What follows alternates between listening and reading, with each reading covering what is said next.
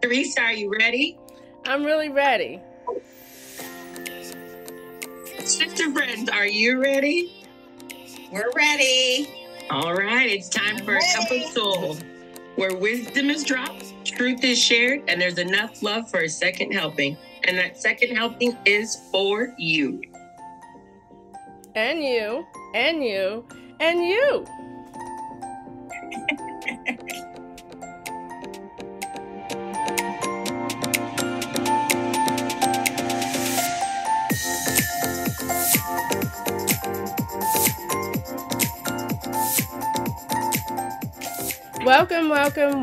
Welcome back to another episode of Cup of Soul. And as Candace says, where wisdom is dropped. And I am so excited tonight for some wisdom to be dropped in this episode. Who's ready? I got some voices. I have more voices today. Yes. Yes. I got some sisters with us tonight on this cup of soul, which I am so excited about. But I'll share who they are in just a minute. But first, I want to thank you for joining in. I want to thank you for listening and also sharing the podcast and helping us share an encouraging message that God has brought to us. We have been in the study of faith, walking by faith, walking by faith, not by sight. And it has been some amazing episodes of just faith talking. And even I feel like we've grown in our faith and understanding faith more. And that is a gift that we have from the Lord. So what I'm excited about is that some sister friends are joining us. It is 5 of us tonight. And I just feel like this cup and it's just full of wisdom that is just going to be dropped tonight. So grab your paper, grab your pen. We're going to drop some scriptures, songs. So get ready. As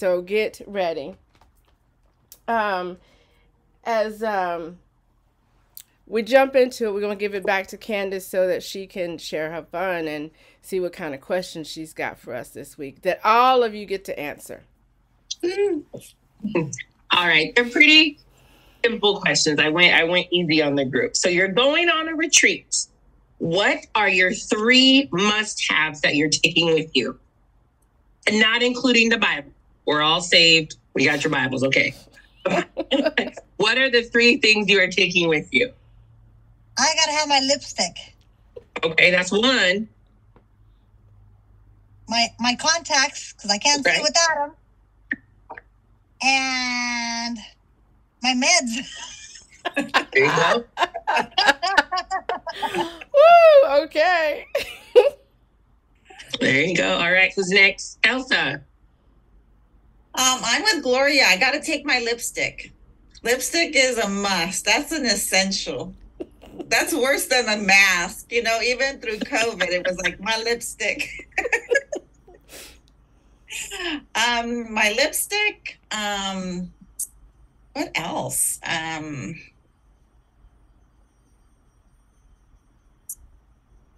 Well, 3 essentials for sure would be my lipstick, my jewelry, and my glasses. All right. Okay, Joey. I am going to say, like the ladies, I want lip gloss. Don't have to have lipstick, but lip gloss. I also need my medicine. And can I take my husband? Ooh, I like that. I didn't say what kind of retreat it was, so yes, you can. You can take your husband. That's fair. That's fair. I like. Right, that's fair. Hey, we didn't specify the kind of retreat, so it's fair game. Fair game. Gloria's going on a women's retreat. She said, take a rest. I need some R&R. I need to shut down. I need life to shut down. That's it. I love it. Teresa, what are you taking? I think we've done this one before. Yes, I think we have. But it's funny, like you get a certain age, you be talking about your medicine. Yeah, I gotta have my medicine. I don't know what that age is, but gotta have my medicine.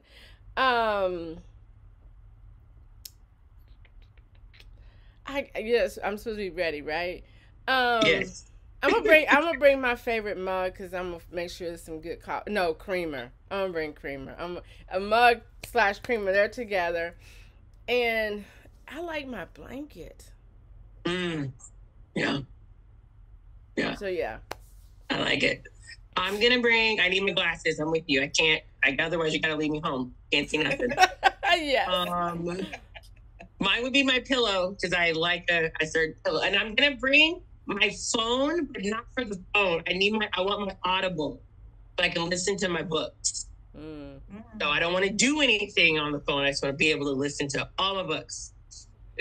My husband's not coming with me. No. I left him at home. All right, next question. This is how people have lost family members over this one. Does pineapple belong on pizza? Girl, no. Elsa? I would say yes.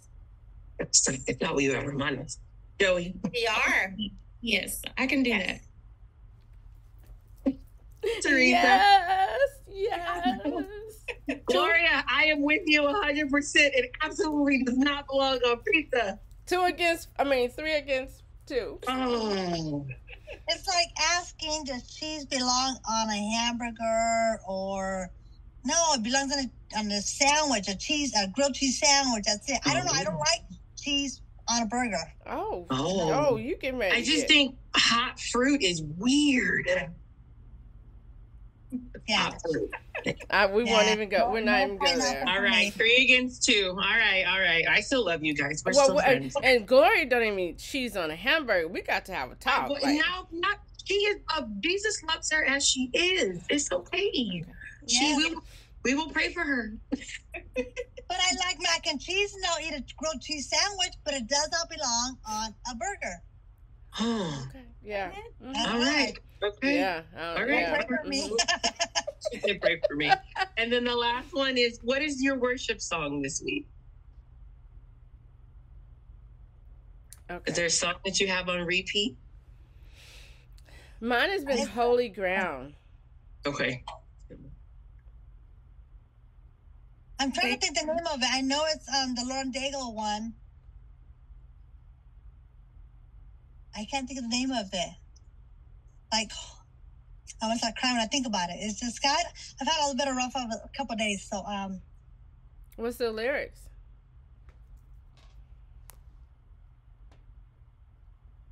it talks about hold me when I don't even need when I forget that I need you. You're there. I can't even think right now. I went blank. Hold on to me. Hold on to me. Yes, hold on to me when I forget I need you. Yes. Yeah, it's a beautiful song.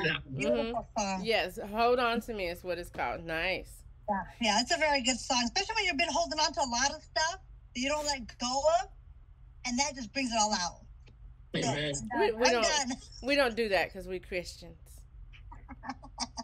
Right. Sorry, Joey. Same Grace. Who's it by? William Murphy. She could sing the ABCs and it would sound like he'll take heaven on earth. Ain't that the truth?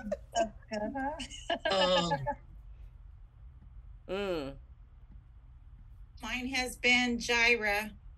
And that's by Elevation. Nice. Mine is Available by Elevation. And it just, the lyric about just use me, you've called me, take me, I'm going to follow. It was just, especially with our verses this month, I was like, oh, you're talking to my heart. Nice. All right. Those are the 3 questions. You did it. I love it. I love that Gloria and Elsa need lipstick because that is the truth. They never leave home without it. And Gloria likes red. Like Gloria likes red. And I would say Elsa wears like a plumish prune mauve color all the time.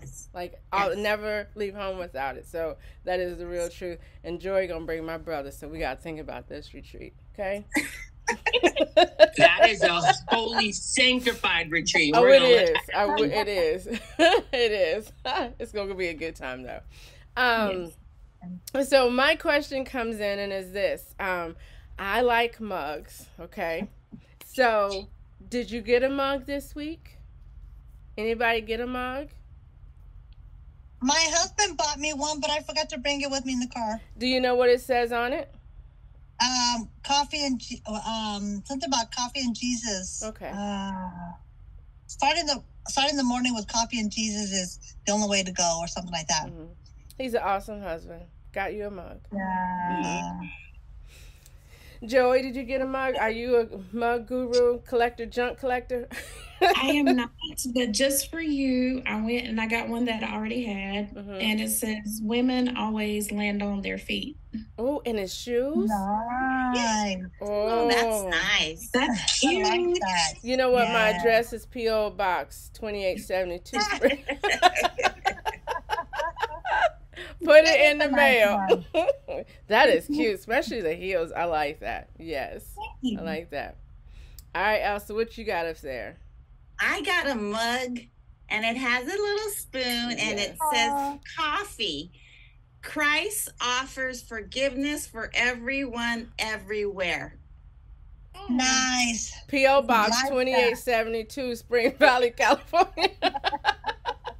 That is cute. Acronym for coffee. It is. It is. Yeah. That's the first time I've ever seen that one. I know. On a mug, yes, but I've seen it on a, like a picture image on Facebook before. When I saw it, I said, "Oh yes, I got one for Monday." Yeah, and I like coffee mugs with a little spoon and also with the lids. Yes. Yes. Yeah. For my tea. Mm-hmm. All right, Candace. I did. I finally bought a mug. It's been like a month straight. And I put my sticker on it. Look at it. And it looks like it's heavy, but it's not. It's so light and it's shiny. Walmart, $3. Nice. So you made you one and it says Empower Women sticker on it. It's perfect. Nice. And guess what? I didn't get a mug. Wow. Because I really don't have room for mugs. This is true. At least she knows. That's like, I just really, I think that I look. So let me just put that out. I do intentionally look. But stores are not having any good, so I would have to go on Etsy. There was one I saw I really wanted, but I can't find it. I saw it on Instagram, so I went on this hunt, but it's not out anymore. But I didn't get one. Out of all of us, I didn't get one. But I gave y'all my addresses, so, there we are. Hint, right? All right, so we're going to jump into the fun part, and it is our episode. And, yes, we have some amazing women here with us, and I've invited them to join in this episode and share their story. And we're calling this the Hall of Faithers. That we are just like the ones, the Hall of Faithers in the Bible in Hebrews 11. We've walked it out. Not that we're finishing this journey, but our stories are about faith and how God has worked in our lives. And so I'm going to give you a little introduction of them and who they are to me. I'm going to start with Elsa. Elsa was on last week with us.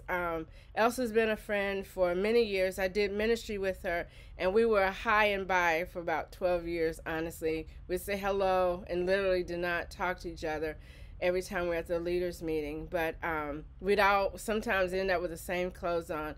But I always had this smile and say hello. And I think during COVID, it really brought us together. So Elsa's joining me tonight, along with my partner in crime, which is Candace. Candace is here. And then I have my brother's wife who is joining us. Her name is Joey. Joey is in North Carolina. And like I said, she is my brother's wife. A sweet addition to the family because I didn't have a sister. So God has blessed me with one along with many other, but she's a dear because she is married to my brother. So thank you, Joy, for being here. And then I have Gloria. I met Gloria Gloria used to attend. She left us. Let me put that in there. She left our church and she goes to another local church in the community. But Gloria and I did ministry together for many years, served at the same church. And I think Gloria always wrote me into making a whole lot of turkeys. And one time she wrote me into making, I think it was chili. And I couldn't even get it to the church in the pot because it was so big. And Gloria has an amazing ministry that she led, was feeding the homeless in a local town here. And so me and Gloria have gone to church for years, and always been a blessing. I don't think we ever did ministry together. We just have served alongside of each other for many years. So yeah, that's who it is. We got Elsa, Joey, and Gloria. I'm going to jack up everybody's names now. And Candace joining us tonight. So just welcome them and let's jump in. Like I said, grab some paper and pencil and here we go. Before I start, I'm going to pray us in and then we'll jump in.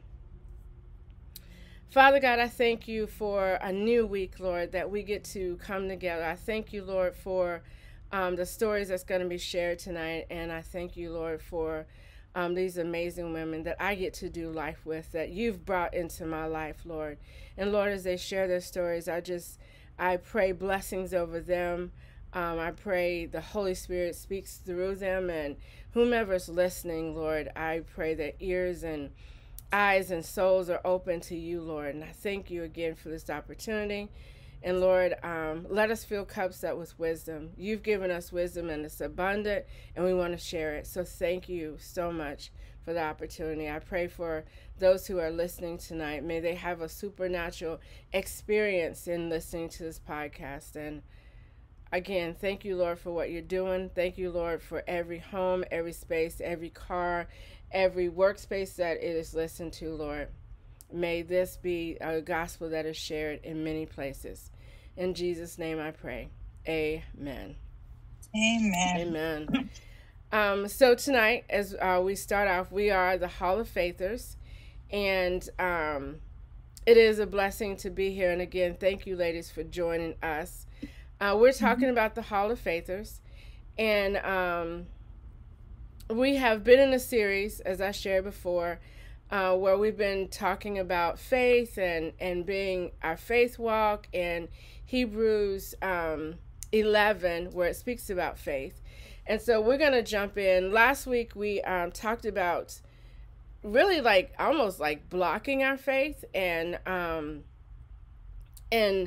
how we all can hit that part where we how was it put, Candace? We kind of, not necessarily blocking your faith, but not using the gift that we have. And we've all been there. We literally have all been in a place where we didn't use the faith that literally is a gift. And I don't think anybody ever shared with us we have that gift. I want to read Hebrews 11 to you before we start.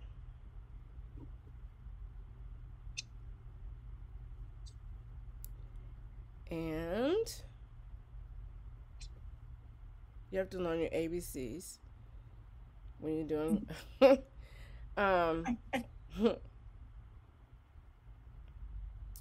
and I'm going to start with 1, and I'm in the New King James Version. It says, "Now faith is the substance of things hoped for and the evidence of things not seen. For it is the elders attained a good testimony. By faith we understand that the world were framed by the word of God, so that the things which are seen were not made of things which are visible." And then it goes on down, and we hit Noah, we hit Abraham, we hit Sarah's story, and we hit Joseph's story, Isaac's story, Jacob's story. Isaac was blessed by Jacob and Enoch concerning things of coming. Jacob was dying. He was blessed, each of his sons. Joseph, when he was dying, was mentioned on the departure of his children. You have Moses, and so on and so on, so many. And then if I think about it, if we bring it to our time, I have Elsa's story, I have Joey's story, and I have Gloria's story of faith and walking it out, literally walking by faith and not by sight. And so I want to ask you the first question, which I had sent out questions so they could be ready and prepared. But I want to ask the first question. What hero of faith really in the book of Hebrews 11 is your favorite when you hear the story? Elsie, we'll start with you. Mine is Abraham. Okay. Abraham. And what about his story? Did you learn from it? What did you pull from Abraham's story? From Abraham, he believed and he demonstrated in God's promises. I mean, he didn't ask, he didn't waver, he just believed, and he left something that was very familiar to him to something that he had no idea where he was going. Mm-hmm. So that is, to me, that's courageous. Mm. That's big. Not anybody can do that. Right? Mm-hmm. But he was confident that God would keep his promises, because God told him, I'm going to take you someplace where it's going to be big, and you're going to be blessed, your legacy, your family, your offspring. And so, and then he had to offer an offering along the way. That came after. Right. So it's along his journey, there was so many other things that were put on him, but he was on this journey that he wasn't going to look back, and he wasn't going to question what was ahead. He just knew that God was leading him and he was in good hands. Right. So that was my hero. That's my hero. Mm-hmm. Yeah. Yeah. Joy, who's yours? Mine was Abraham also, for the same reasons. And also thinking about Abraham, when he had to leave, him being 75 years old, when that happened, I can't imagine at 75 years old, somebody telling me, or God telling me, you have to leave, go to a foreign place, and you have to have that faith to know that things are going to work out, and you leave everything you know. Right. I'm 46, and I can't imagine somebody telling me that now, that I have to and go do something. Right. So I think with Isaac, relating my life back to that, having a son, I just don't know that I could do that. And I sit and ask myself, if God came and told me that, would I really be able to do it? Even though I know that the whole point was for him to offer his son. He didn't have to sacrifice him. He had to offer him. But I honestly don't know that I could do that. Yeah. For real. Yeah. Mm-hmm. Yeah. Candace, who's your hero? I would say in Hebrews, it would probably be Noah. Mm-hmm. And I think it was because whenever Noah was talked about, it's like, oh, he just built the ark. But there was it was so specific. It was so intentional. Like God gave him the vision and completion of what to do, from the measurements to the height. And Noah had to build it in faith. And he was mocked and he was ridiculed, but he took it knowing where his instructions were coming from. And I just feel like that was so cool. Yes, he did actually build the ark, but the conversations and the relationship that he had with God during the process of it. And he literally built a boat when there was no water. Like we forget that. Like there was nothing around him to even talk about walking by faith, not by sight. There wasn't even a cloud in the sky as he's building this ark. And he did it. No hesitation. God said it, he moved. Yes. And then to see how the rest of the story transpires and just Noah's role in that, I'm like, I want faith like that. Yeah. Mm-hmm. And not only that, but he didn't have YouTube to tell him how to build it. Right. And he was talented. Right. I can barely put together an IKEA shelf without being almost crying. Like, right. Yeah. Those pieces don't go on. Let's put that up. Right. Extra parts that I just, no, they didn't need it. Yeah. Yes. Yeah. Gloria, who's your hero? I'm going with the ladies, Elsa and Joey. Abraham is my man, just because again, when we talked about the faith that he had, he just walked in faith, knowing that God was going to provide. God was not going to leave him nor forsake him. Right. He just put all his trust in him. And just like Joey said, the sacrifice comes along with that. I've asked myself many times, could I ever, I mean, I love God, right? We all claim we love God. We'll serve God. We'll do anything for God. Will we do that? Will we sacrifice our child? Mm-hmm. You know, literally, I mean, I couldn't even, not even the sacrifice of offering it, you know, the offering part. I don't even know if I can even do that, you know? Right. It's hard. That's a hard one. Mm-hmm. And Abraham did it knowing that God was going to provide. He didn't know what that looked like, but he was trusting in him. Mm-hmm. Yes. Yeah. Yeah. Yeah, thank you. I think mine is Moses, ladies. Like, really? Yeah, because, like, Moses had an experience with God. You know what I mean? And it was a sweet relationship. And I don't know, I like the fact that I feel like God was just walking along the journey with him. And then I like the fact that when God knew he was weak, he sent somebody to be there with him to hold up his arms in the fight. Mm-hmm. You know, he knew that he couldn't do it, so he held it up. But he also knew that Moses had flaws about him, but he didn't care that he had those flaws. And if you go back, you know, we all have our flaws, but Moses had flaws from the beginning when he was born, you know. Mm-hmm. And we'll use those to stop us. And we'll list all of them. You know, my life is this. You know, my life is this. You know, but he prevailed on, and not even to see it finish, not even to see the work completed, that he was going to pass it on. Like, that had to be hard. Like, I don't want to do, like, I'm not even going to see this, so why am I going to do it? But he kept on. So, I don't know. I just feel like Moses' walk with the Lord was just so sweet and intimate. Like, yeah, give that to me. Yes. So, yeah. Amen. Mm-hmm. And so, like, where did the holy ground, if you think about, that's where the holy ground came from. But he told him, you know, like, you on holy ground. Like, yeah, I'll stand there with you, Lord. I'll stand. And he says, I am the Lord. I got you. The promises, they're yours. So, yeah. So, yes. But thank you for sharing. Love hearing those stories. My next thought was this. What I wrote down was that faith takes action, if you think about it. Mm-hmm. Faith is acting like God is telling the truth.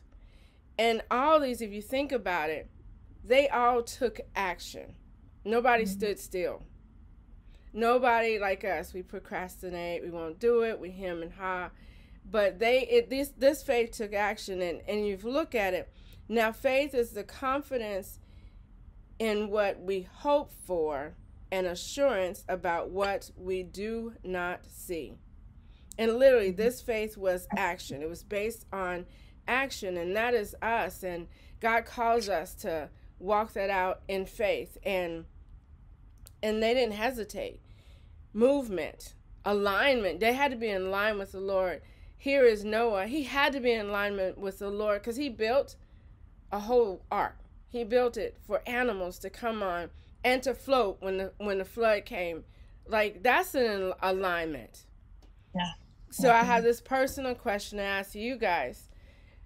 Go back in time and before Christ's time and think about when God was calling you and you knew he was calling you. And that alignment wasn't there and you kept doing your thing. Anybody want to share where you knew? This is literally before you just surrendered, but you knew the Lord, but you kept doing your thing, but you wasn't aligned. But he's asking you to do something. Anybody want to go for it? Well, I can share a little bit, just an experience. I'm not sure if it's where you're going. I just heard of God all my life and raised as a Catholic. You know, you're taken to church, but not really taught how to read the Bible. So I knew bits and pieces here and there. And I remember a time where before I accepted Christ as my Lord and Savior, I remember vividly. I know God has been watching me this whole entire time. This particular day, I knew the vehicle I was driving had a bad tail light. I knew I didn't have a license. I knew I should not have been driving that car. I wasn't under the influence or anything, but I knew those things. And I remember the police stopped me, pulled me over, took the car. Me and my children had to walk. And that moment I made a decision, and I know it was God just speaking to me to take accountability for my own action, quit blaming other people. And I just started seeking at that point. Seeking. I wasn't at the point of finding yet, but I was seeking him. And I knew there was something out there that I'm missing. But I remember that. So he was covering you even though you were not aligned with him. And you knew he was covering you. Yes, definitely. And I know it was him. I just know it. I had that peace about it. I just know it. Thank you for that. Anybody else? I would say with mine, truly an encounter was during my second marriage. The whole time I was going to church, checking it off, never really stepped out in faith I knew God was calling me, but I was totally ignoring the call. And it was through my marriage that he got my attention. And through my marriage is when I finally said, yes, Lord, I will do what you have called me to do. And since then, marriage wasn't restored, but my heart and my soul was restored. So praise the Lord for that. And so now I am doing what he's called me to do. It's doing women's ministry through my devastation of the betrayal. Now I am teaching and helping women to get to a place to fall in love with the Lord. So it was through that he got my attention and that I was able to fully surrender to him. Yeah. Thank you. Okay. Candace and Joy, you still thinking? Well, I have many I could share, but I'll get into one. It was when I was in my 20s and I was dating someone that wasn't real good for me. And, things just kept happening and it wasn't working out. And this person was doing things that was illegal. And I could have very easily got caught up. But I grew up in the church, was always in church, singing in the choir. So I had that spirit of conviction on me. I knew that what I was doing wasn't right. And I just kept praying and asking God, if this is not what you have for me, to remove this person from my life. And I knew that the only way that I could break free from this person was for him to really be completely removed from my life. And he ended up going to a federal prison for a number of years. And that's how God made that happen. Wow. Jesus. Yeah. Right. Yeah. Gotta do what you gotta do. Yes. Yeah. I didn't grow up in the church at all. My understanding of God growing up was very just to be a good person. Like it was very superficial and looking back, good natured, but superficial. But I think it was when I was in college in my 20s, because I was hot shot. I was in pre-med. You couldn't tell me nothing, just scored amazing on my MCATs. Like you couldn't tell me anything. Everything that I wanted was going according to what I wanted. But I wasn't satisfied. And I didn't know that that's what was happening. But even with all the accolades and awards and everything else, I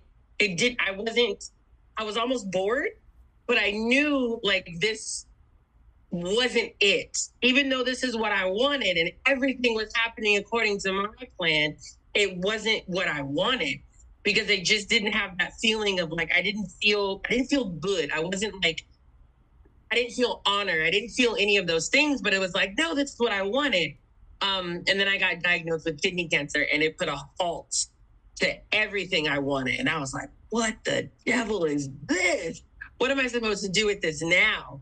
So I think looking back, that was all God, because here I was diagnosed in the very field that I was working in as an undergrad and getting my degree in. So all those words I understood. Everything they were trying to say made sense to me. So it was like, oh no, I know how to handle this. And I had relationships with the doctors on a practitioner level. So it's just, again, seeing how I didn't know that was God at the time, but looking back, I'm like, oh, God set that up from the get-go. Right. So it completely became full circle. But like I said, I can look back on it now and see him calling me. But did I know it at the time? I didn't. You know, and that's because, like I said, I didn't grow up in the church. I didn't have that background. So I just thought I'd keep doing what I was going to do, and eventually I'd be happy. Yeah. Amen. Wow, that's crazy. Mm-hmm. That's God, right? It is, for real. Just how powerful he is. I think my story, when I was, when my marriage got kind of shaky, I thought I was in control of some things and could make things happen and kind of like bargain with the Lord. But I really wasn't seeking the Lord, put it that way. I've always gone to church Monday through Sunday, Sunday through Monday, whatever day you want. We were in the church, and I knew about God. I'm going to say I know about God. And I played with him. I was a do-gooder Christian.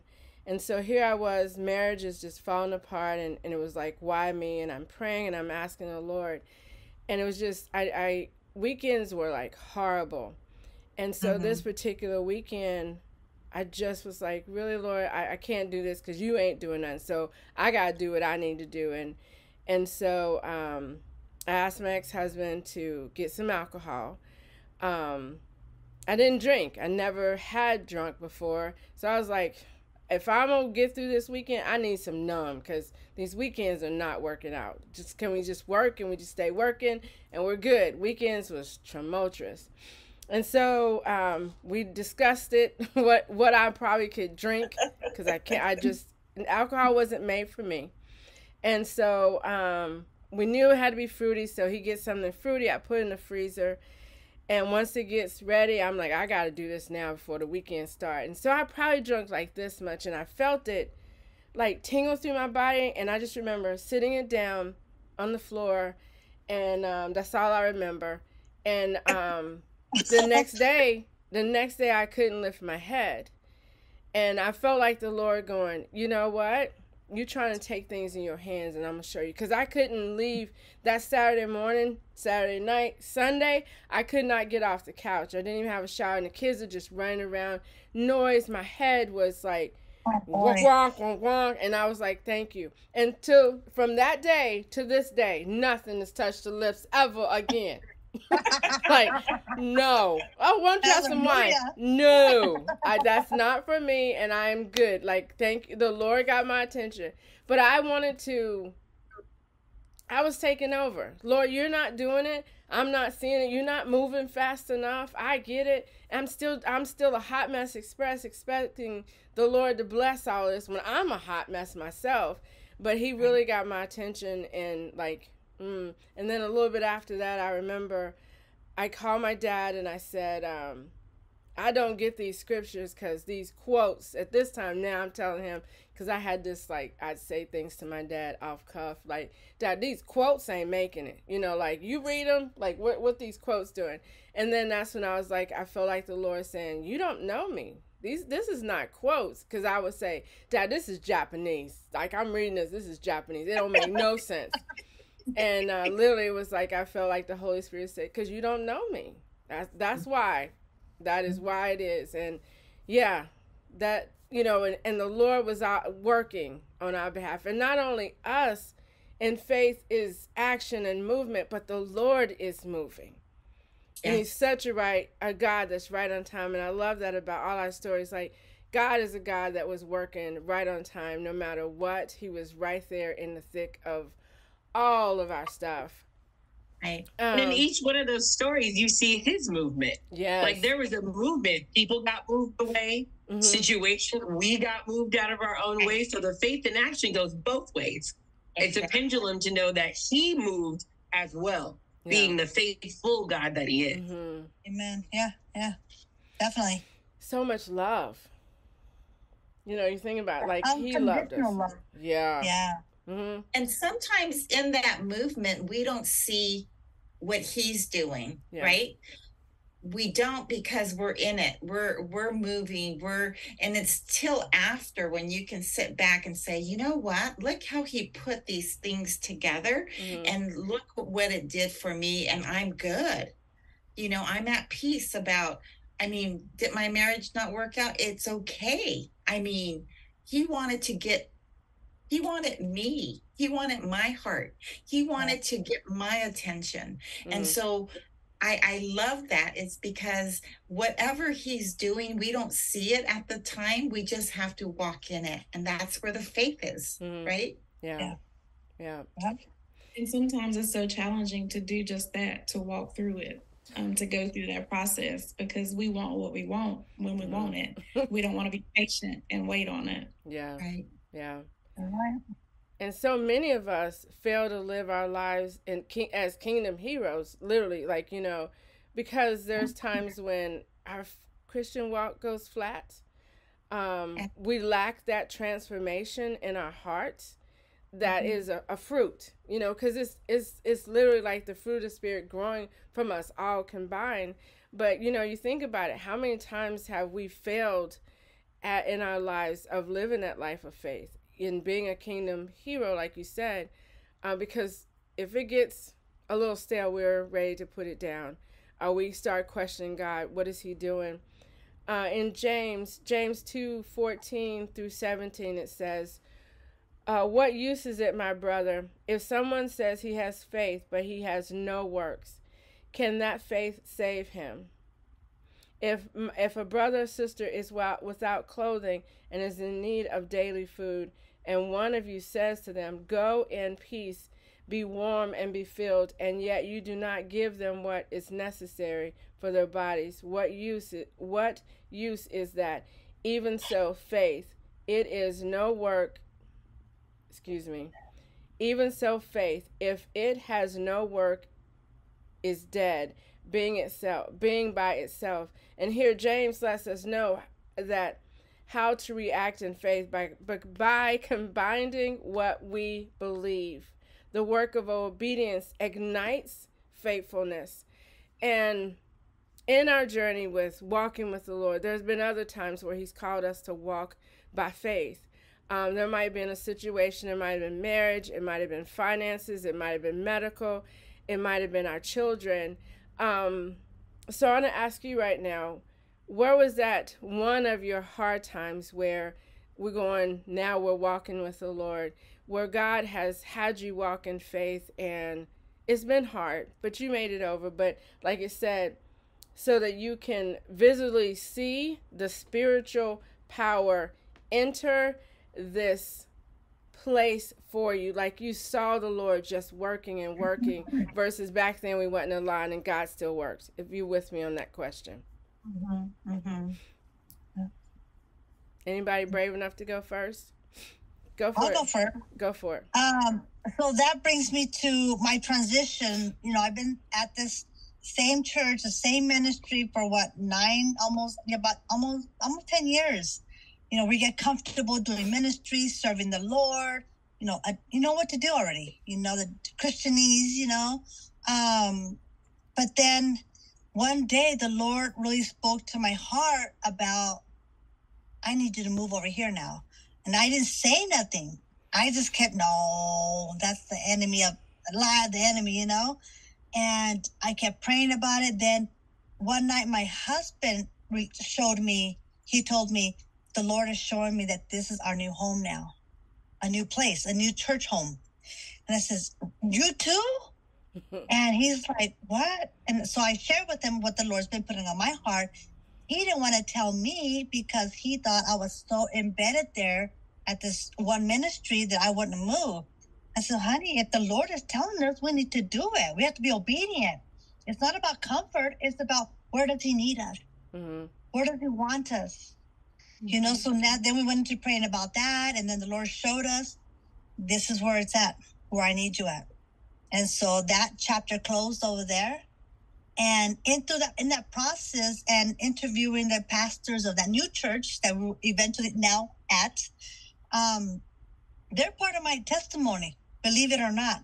When I was lost on the streets here in El Cajon, I remember walking up them steps of this church on Mollison and Washington, which is now the Shadow Mountain Church. Back then it was New Life. They were the youth pastors at the time at that church. Wow. When I went to open the door to knock, because I knew, like I said, God has been speaking to me. I know he has, but I just didn't know where to go, how to find them. I didn't know. Nobody was teaching me.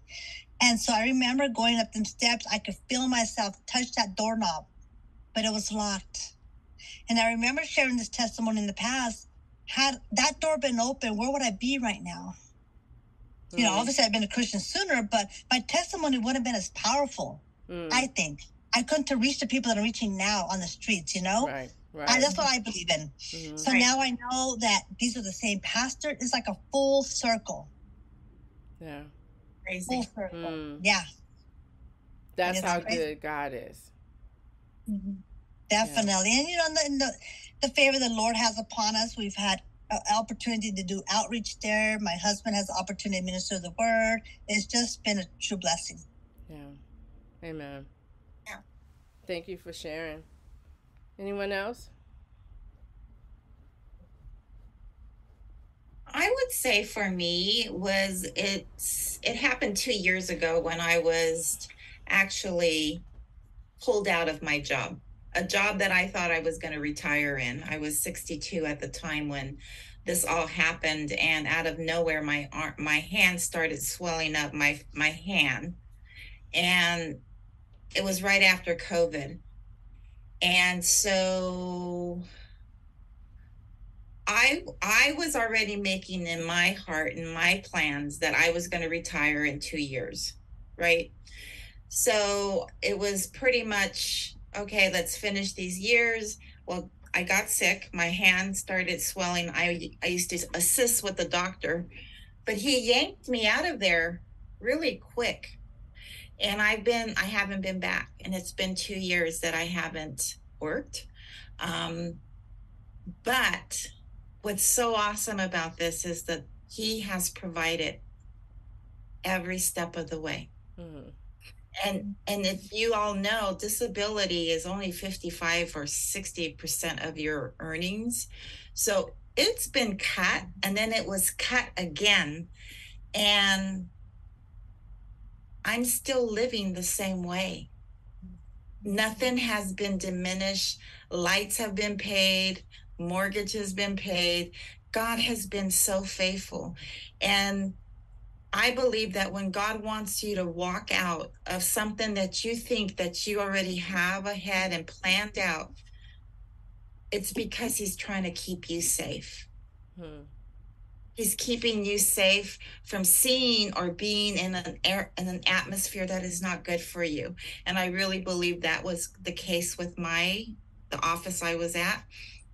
So to see him, I mean, they stripped away my insurance, my health insurance.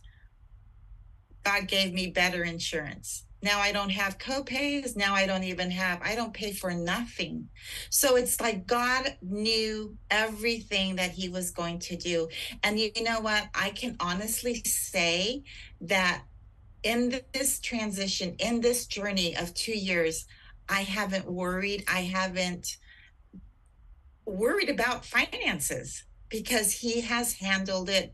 I mean, so like an awesome father. I mean, he has taken care of his daughter the whole time. So that's my little story, that I was removed from something that was very comfortable and very familiar in my life. Thank you. That's for good. sharing. Thank you. Yeah. Powerful. His sweetness. His sweetness. Oh my gosh. Candace and Joy, anybody want to touch that one? Go after that one?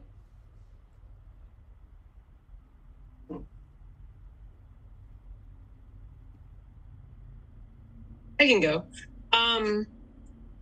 Just one. I think the one that popped into my mind when you mentioned it was during COVID, when it was at its height. I'm on a lot of different medicines for my kidney. And I may have shared this before, but pharmacies were, shorted. There was just a lot of things going on during the height of COVID. So the medicines that I was getting were not coming from East Coast New York, because that was when New York pretty much was not moving. It was shut down. So I had to ration out what I had, because they didn't know when the prescription was going to be able to be filled. And for some of the ones I take, it doesn't necessarily work that way. They're very time regulated. So you have to take a certain dosage at a certain time, So I was initially freaking out. I'm like, what do you mean it's not going to come? And like, it's not going to work. How do I get to New York? Like, there was that initial panic, because I'm like, I have to have these medicines. This is a non-negotiable. And I remember calling Teresa. I'm like, what do I do? She's like, I don't know, but we'll start with praying. I'm like, okay, let's start there. And I remember going in my closet and just saying it, like getting out that panic. Like, I'm nervous. I don't know what this looks like, God, but you do. And I just sat in the closet and I was like, I'm gonna just sit here until I'm not nervous anymore. I'm gonna just sit here, and whether I have to try it out, take a nap, whatever. Long story short, fast forward, I never ended up getting those medicines because they just didn't get shipped. And my levels were amazing the entire time. They never dipped up or down either way. And by the time the shipment was able to come, they ended up taking me off of 2 of them, because I hadn't had them for so long. There was no need to reintroduce them. Oh my God. Hallelujah. So it was like, Jesus. But it was in that moment of, yes, I can be honest with God with everything that I am. And he received me. Like, it was like the first time I truly understood there is no condemnation in Christ Jesus. I was worried. I was afraid. I didn't know what it looked like. And I just said that to him. I didn't have a fancy prayer. I didn't have anything but that emotion of like, God, I need you. Because right now, this doesn't feel good, and I'm nervous. I'm afraid. And to know that he received me as I was, and then, like, come on, and it's like we truly get to come to him as we are, and he knows. He knew I was afraid before I said I was afraid. But just that freedom and being like, man, my Father hears me. He really does. And it's okay that it doesn't make me any less of a Christian. Doesn't mean my faith was as cute. Matter of fact, I feel like I pressed more into my faith then because I was honest. I was honest and being like, I'm nervous. I'm worried. I need you, God. And until this day, this is 2023, I still haven't been back on those 2 medicines. We just... Awesome. Amen. Glory be to God. Amen. That's great. Yeah. Joy, you want to go for it? I will. I will share. It was when my son was in college, and he was in his second year, get ready to finish up, and he was struggling in school, and he was already at that point, he was on academic probation. So he had 1 more semester to get it right. And really, we tried everything, working with him to make sure that he could stay in, and he really was putting forth effort. And he called me and he said, Mom, he said, I've got some bad news. He said, I'm not going to be able to return to college next semester because his GPA wasn't high enough. And I immediately fell apart, because raising him as a single parent, getting him to college, getting him to that point, I'm like, we did all of this and this happens. And at the time, I was married by that time, and I told my husband what was going on, and he said, don't fall apart. He said, let's pray about it. I said, no, you don't understand. It's over. It's done. His GPA is what it is.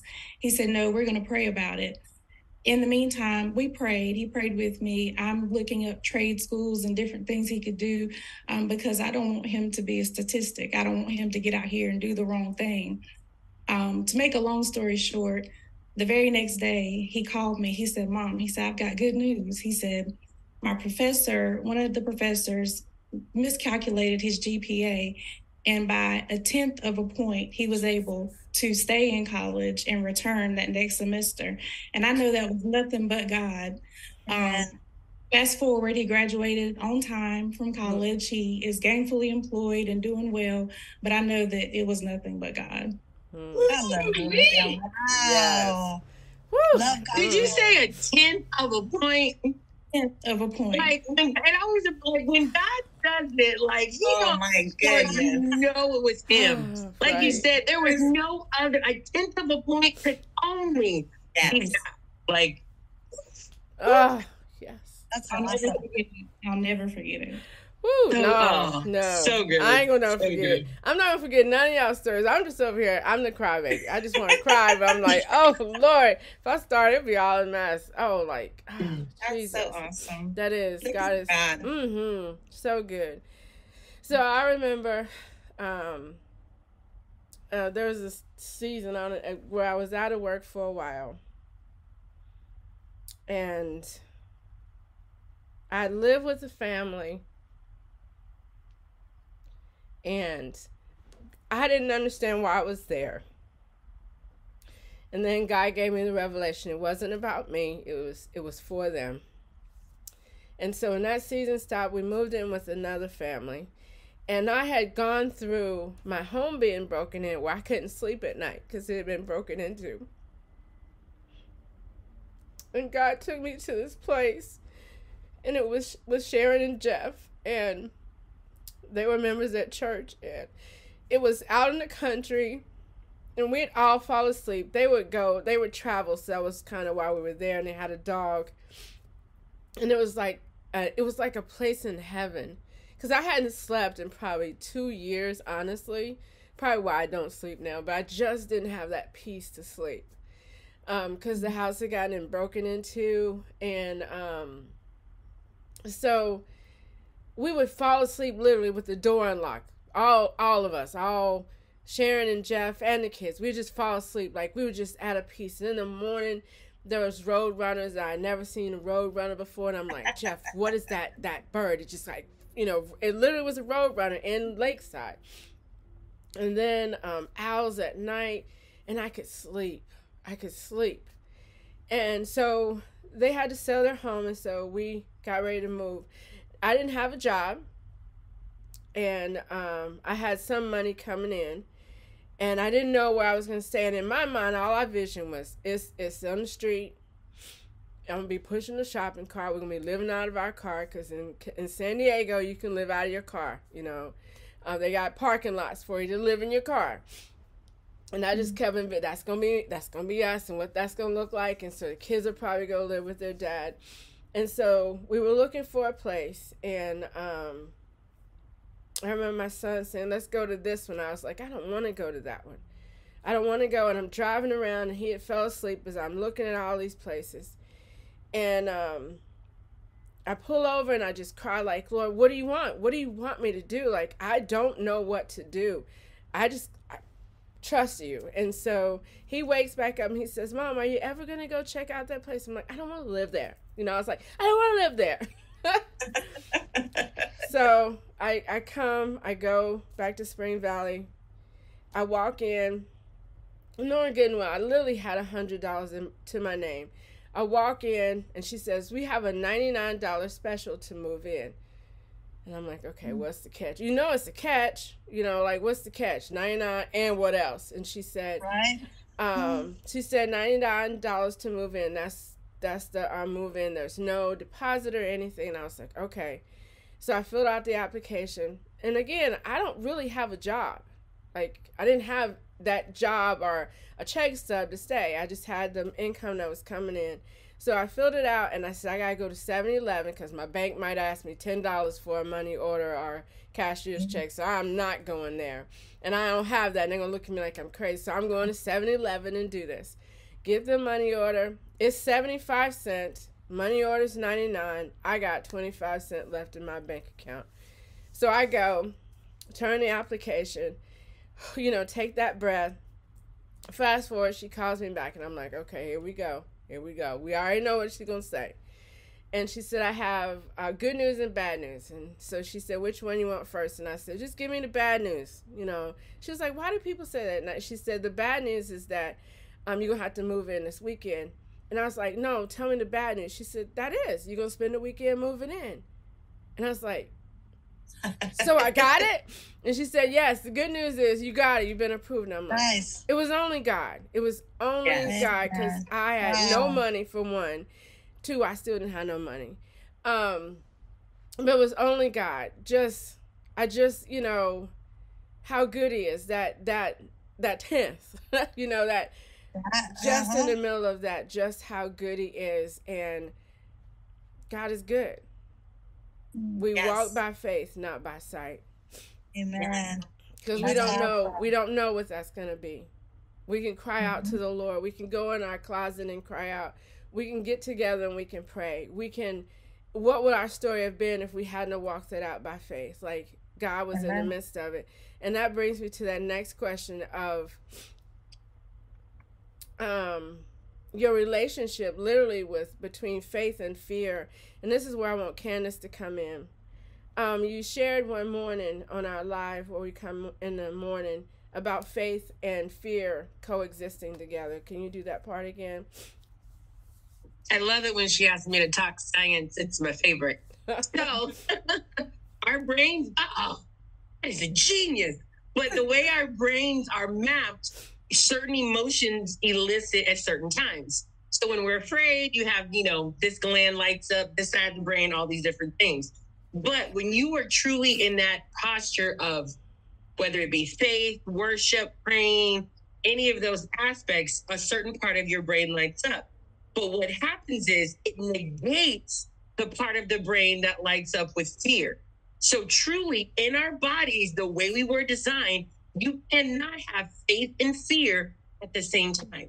If you are afraid, the faith piece, the worship piece, the reverence of God, it's almost like it just never switches on. But the opposite is true. So in those moments where you find if we have that moment, like I was sharing, that panic, immediately going to prayer, going to worship, singing a worship song, whatever, reading a scripture, it turns on that part of your brain and the other one never switches on. Amen. And I just think that's so awesome.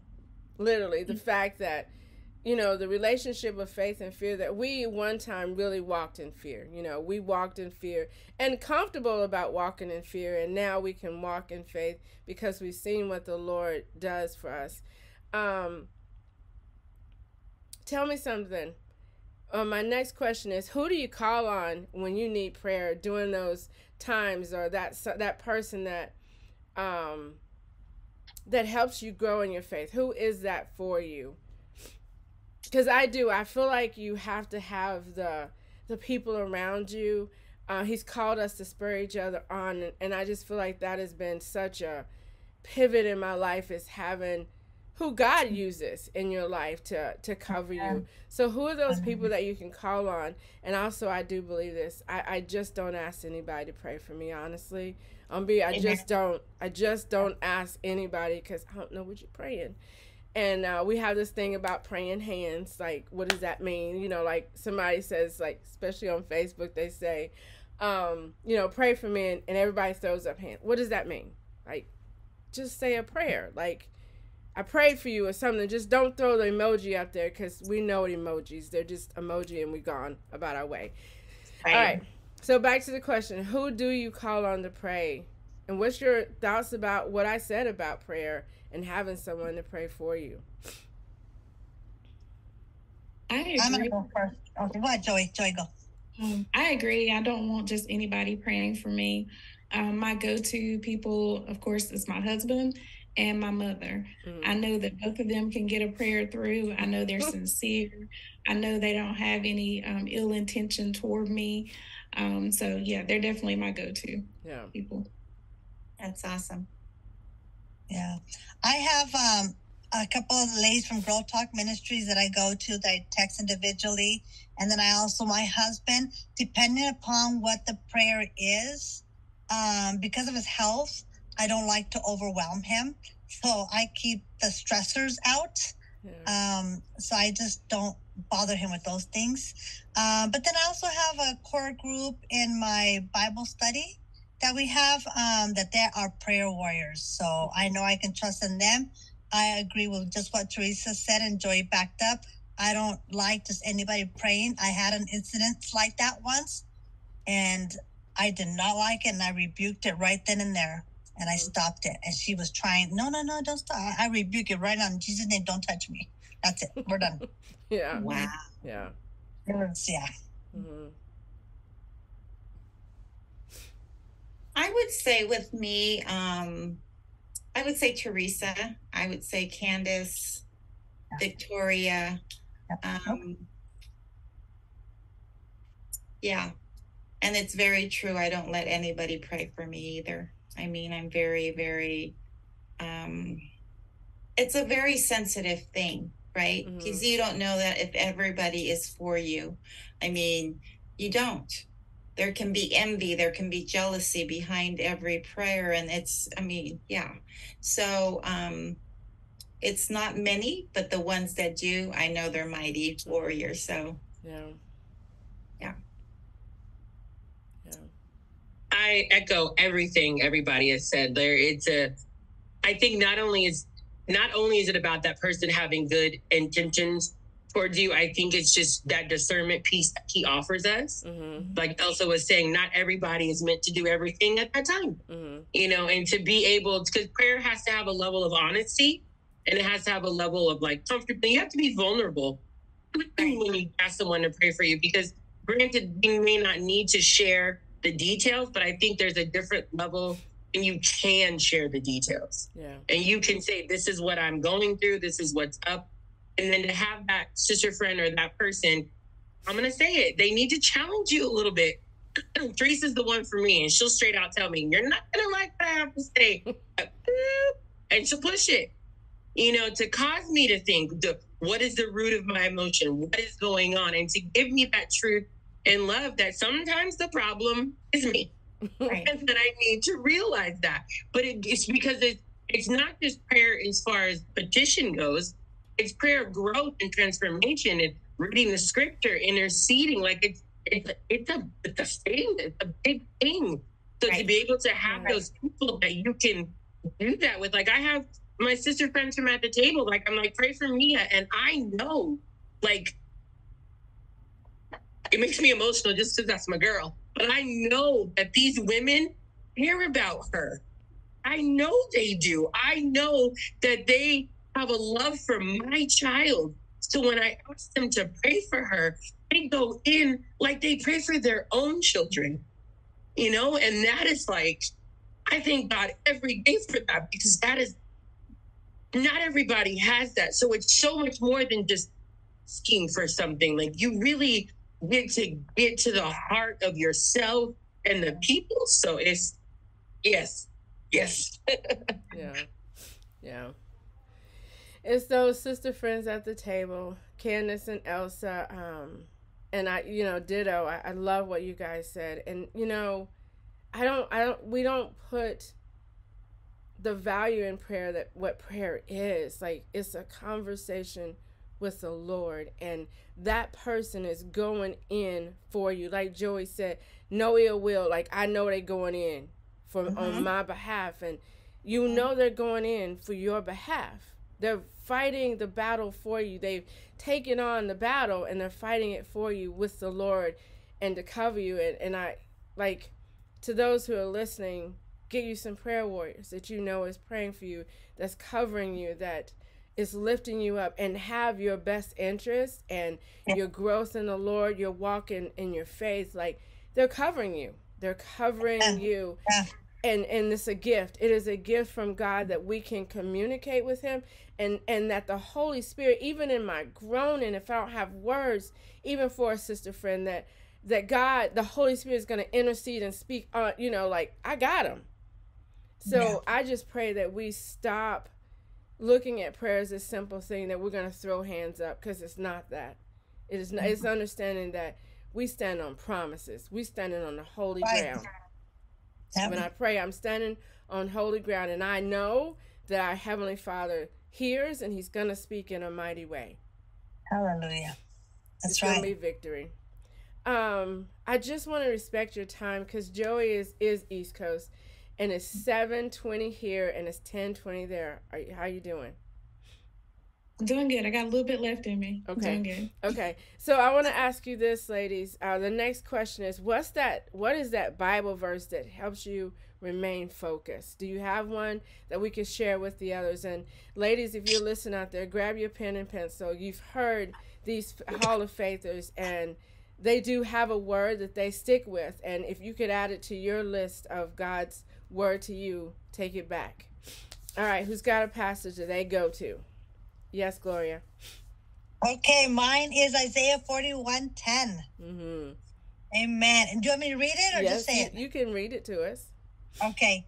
Fear not, for I am with you. Be not dismayed, for I am your God. I will strengthen you. Yes, I will help you. I will uphold you with my righteous right hand.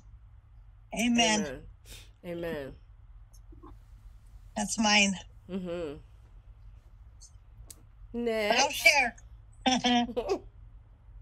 Next. I have I will just pick one. Jeremiah 29:11. Mm-hmm. For plans I have for you, declares the Lord, plans to prosper you and not to harm you, plans to give you a hope and a future. Mm-hmm. Amen. And Elsa says amen, because that's one of her Yes, I favorites. sure do. You know it. Yes. That's one of my favorites, Joey. But my favorite has been Psalms 121. Mm-hmm. And I'll do 1 and 2. It says, I lift my eyes to the hills. Where does my help come from? My help comes from the Lord, the maker of heaven and earth. Mm-hmm. Amen. Yes. Hallelujah. Yes. Mm-hmm. Candace?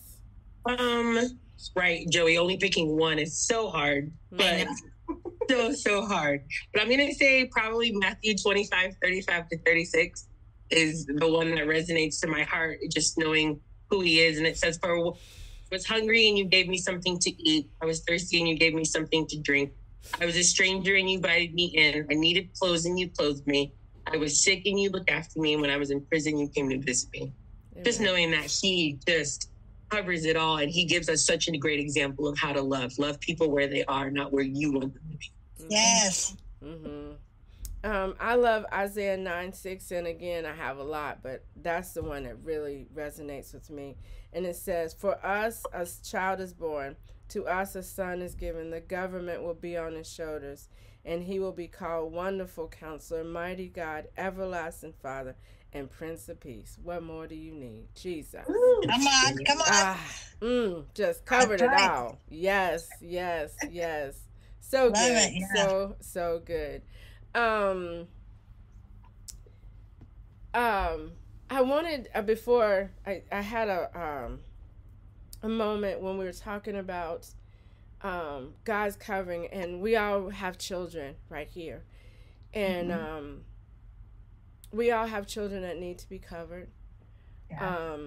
And Candace, if you'll take this time right now, and someone out listening on the podcast probably have a child too, can you take this time to pray for the children that are represented?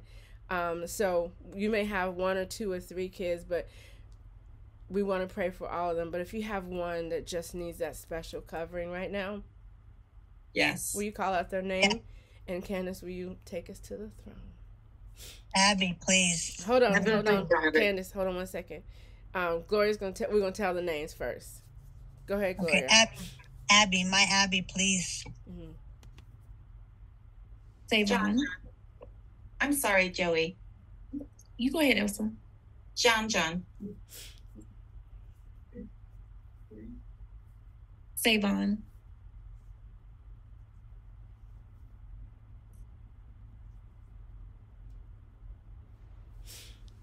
Candace is a writer. She writes everything Yes. down. Sorry, I was writing. She doodles everything. Awkward pause.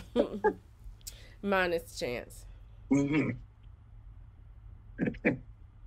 Heavenly Father, we thank you so much that you know what it is to have the heart of a parent.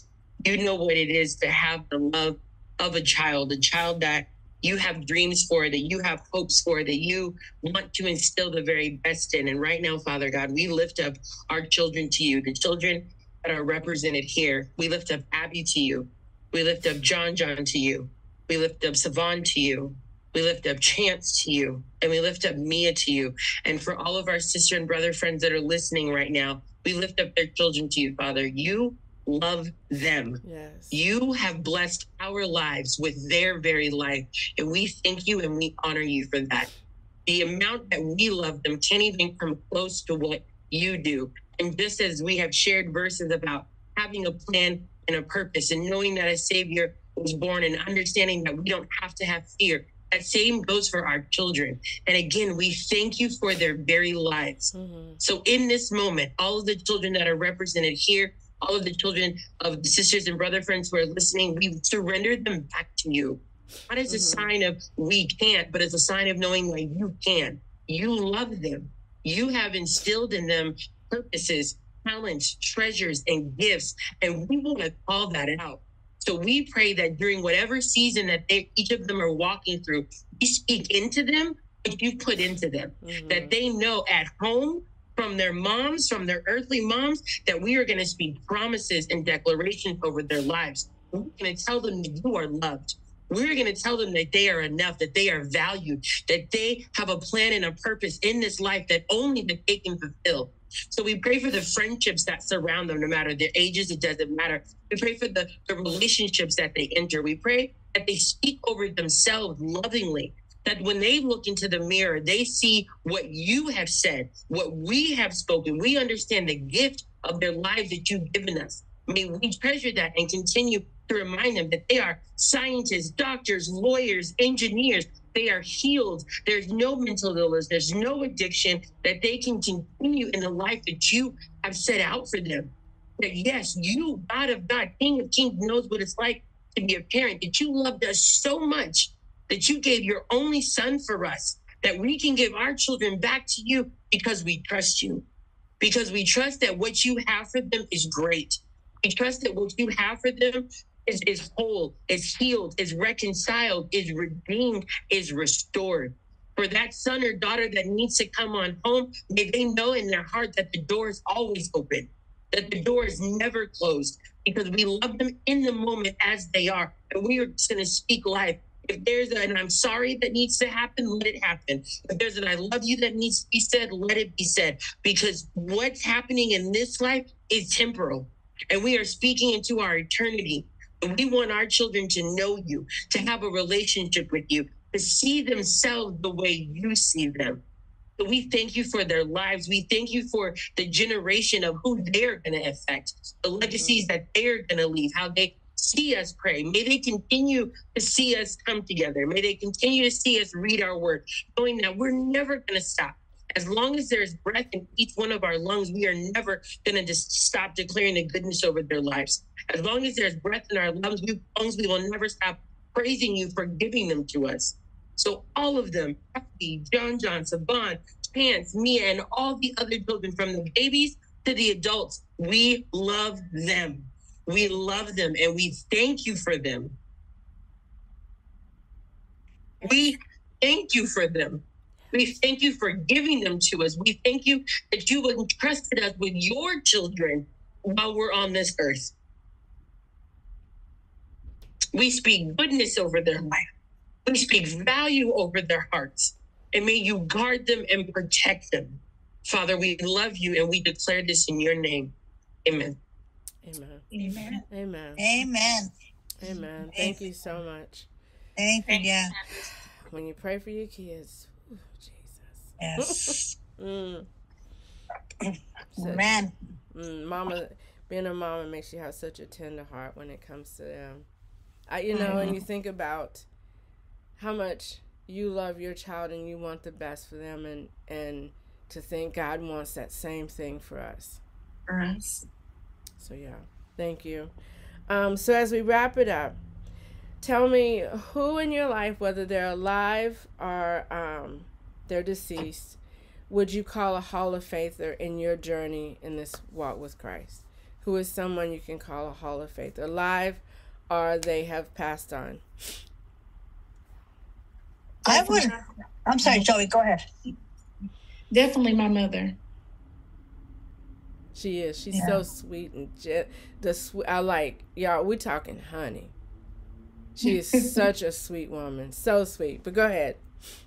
Thank you. Yes. She even now she'll reach out and she'll send me a text, real early in the morning, just to, let me know that God is still in control, not even knowing about my day, what I may face. She starts off my day that way. I just love her to death. She's just everything to me. Amen. Mine was my kids' mother. My kids' grandmother. She was my ex-mother-in-law. And she had always prayed for me. And I didn't understand what prayer was. And I would mock her, actually. But through all these years, and now I thank her for all that, because I watched that. I didn't have a model for that. So she modeled that for me. So I am just so blessed to have her in my life, and just to have her, just to have that connection with her with that. Even with our worlds apart, that we're divorced now, we have a great relationship. It's beautiful. Amen. For me, I would say the families that were on that block where we used to play, those are my Hall of Famers, because they used to pray for me when I was playing and I was reckless, running crazy in that little street. I was young. And so those are my prayer warriors that were praying for me while I was out there playing on the street. Amen. Amen. Mine would be my mom. I mean, like I said, I didn't grow up in the church. It wasn't something that was talked about, but I found a Bible that she had that belonged to her mom. And in it, there were prayers written like with my name on it. And there were certain scriptures that she'd write the date and write like mine and my brother's names. I was like, why didn't you tell me about this? This is so cool. So as an adult and as my own walk, we share that with each other now. So it didn't happen when I was younger, but it's happening now. Mm-hmm. That's awesome. So that's where you got that from. Yes. And you didn't even know it. I didn't even know it at the time. Yes. I would say mine is my dad, because like he was just a prayer warrior. He prayed all the time, and I know we went into church, he prayed. When we left out of church, he prayed. When we drove home, he prayed. Like, he was just that prayer warrior. So yes, definitely a Hall of Faither, and to see the things that he went through. And he had this Bible. It was our family Bible. It was in the living room, and he would go in there. I don't know why he would use that. He had another Bible, which I have, that it's all written in his scribbly handwriting. Can't read it. But he would go to the family Bible, and it was big. It's a big Bible. And whatever he was praying for, it could have been a bill, it could have been a situation, and he would take whatever that was, and he would pray, and he put it in the Bible. And nosy me, I go back to the Bible and check out what's he praying for. But that was how he did. He would pray with that, sit in there, because he'd get quiet, he'd go pray. That was like his special throne room, and he'd put it in there and pray for it or whatever. But yeah, that's my Hall of Faither. So yeah. So, awesome. Yeah. Next question is this. Do you trust God for the future? Yes. Absolutely. Oh, yeah. I have to have him. So think of that situation right now. That you feel like it's a trial, it's hard, and you can't see it. Can't see it, you know it's there. And just tell it, God's got it now. Because we trust him. Amen. We don't know what it's look like, and it's out of our control. We've walked it before. It's going to be no different. It's just going to get sweeter. Amen. It's going to get sweeter. I think that's a wrap. It's a wrap. So good. Thank you, ladies, so much. Whew, so good. I love hearing testimonies. Just, I grew up with testimonies, and we'd have a testimony time in church. It was kind of funny. Joey grew up in the same type of church I grew up. It was hilarious because it would be the older people telling testimonies, and they would tell them, and they go, oh. But it's just, you know, and to think that I grow up and want to hear testimonies now, because then it was like, oh God, here go Uncle somebody, like, oh, you know. But to understand what testimonies are, and for us to testify of God's goodness. So so thank you guys for joining me today. I know that someone's going to be blessed by your stories and your testimonies that God has worked in your life. And I want to thank everybody again for listening in. Again, if you have a question or comment, please reach out. Use the email. We'd love to hear from you, even if you're on YouTube, all platforms. Remember, share the stories of God's blessing and God's goodness, because God is good. He's so merciful. And it's not about how big your faith is. It is about how big our God is. And you heard it through 5 amazing stories of how big our God has been for a long time. You add up our time of living, how good God is, and all generations right here. So again, thank you, Elsa. Thank you, Joey. Thank you, Gloria and Candace. Thank you. You have no idea how you bless me. But thank you so much. Thanks, Teresa. Thank you for having us. Mm-hmm. Thank you. And thank you for sharing your story. Candace will pray us out one more time, and then we're going to go. All right.